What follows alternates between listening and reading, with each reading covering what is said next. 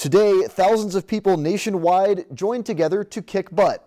The day is dedicated to help end tobacco use. A Minnesota nonprofit called QUITPLAN hosted an event at Central Lakes College to help students who need help quitting smoking. Logan Gay has more.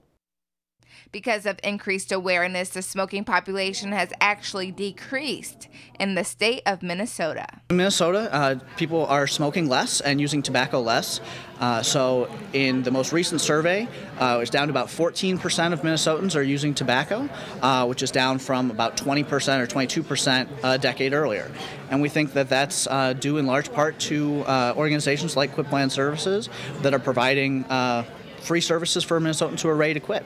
Today being the 21st annual Kick Butts Day, thousands of people are hosting events encouraging people to quit smoking.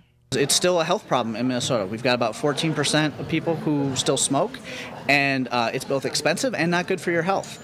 And so QUITPLAN Services provides free services for people who are ready to quit. As students came to the table, they were encouraged to literally kick butt on Kick Butts Day. So it's kind of a visual reminder that it really does take effort and perseverance to quit smoking. Central Lakes College has found that a smoke-free environment actually enhances their learning atmosphere. Our objective, our goal is to, make our college tobacco-free. That's more kind of, more intellectually learning environment for the students. That's the main objective, is to promote and provide a good learning experience for the students. And through their efforts, QUITPLAN has helped more than 130,000 Minnesotans. In Brainerd, Logan Gay, Lakeland News.